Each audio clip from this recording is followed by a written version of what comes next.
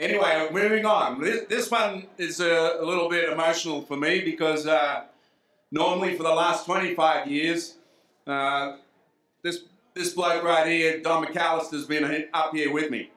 And this year it was a slam dunk when he stepped down last year that we give him the honor roll. Not only for his 25 years of the Surfing Walk of Fame, but also for the International Surfing Museum, which he still serves on the board of directors. Was around when Natalie started the whole thing, was on the first board. Besides 14 years at City Council and one of the few people that served 2 terms as the mayor. I think that right there deserves a round of applause.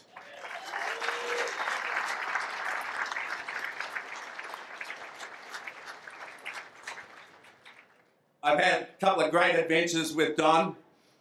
Took him to Australia with me for the Australian 50th anniversary of Surfing Australia, and on his first trip, and he beat me to the happy hour every freaking day. and all these years, the 25 years, as you know, we give out these engraved Nixon watches. And he's been going, can't you pull some strings and get me one of those? So now he has one.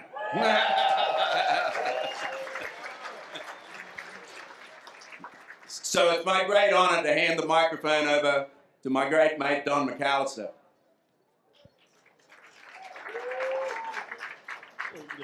Before we hear from Don, I want to invite up Mark Carson from Permaco.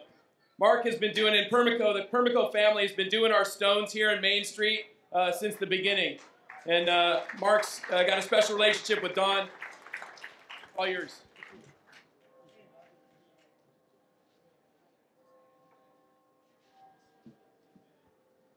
Yeah, thanks for that intro. I feel really privileged to have worked with Don from the beginning of this really worthwhile organization.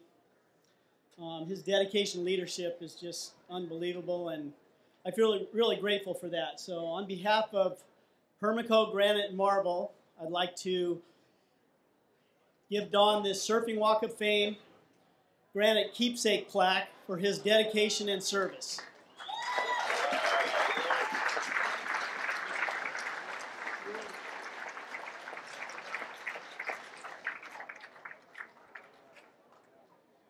Ladies and gentlemen, Mr. Don McAllister, the mayor.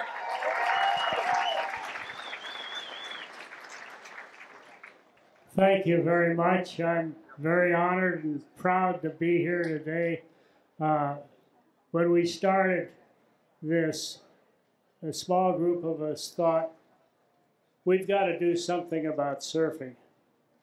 Surfing in those days, you know, 25, 26 years ago and before that, was kind of just a roughshod bunch of guys going down and surfing and enjoying life. They're still doing it today, but it's now become a romantic sport. It's in the Olympics coming up.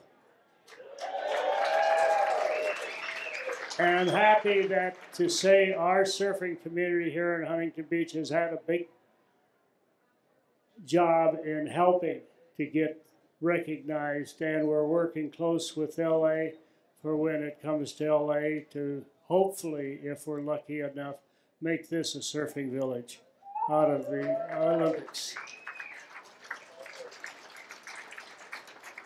I've always believed in giving back to the community. You should give 10% of your time or more, and that's what I've done in all kinds of boards and commissions and things like this.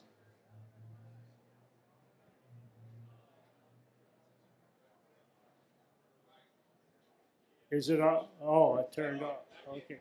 Ah, I hit the button. Okay. I probably. Yeah.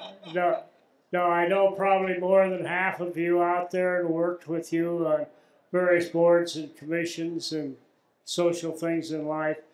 Huntington Beach is a great community. I've enjoyed being here since the mid-'60s and have watched it grow and happy to be part of it. You know, I'm happy to have been close with PT we went to China also, the Silver Dragon. That was quite an experience. And some great people over there we met and everything else. He's heading off there again shortly. It's an annual event and doing that.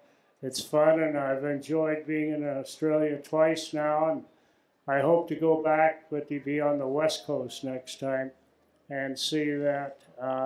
I'm happy to say I have my whole family here sitting in the 1, 2, 3, 4th row back. Yeah. Some of them are in from Texas. Of course, some live here, so they're all here, and it's a great honor. And thank you very much for giving me this honor today.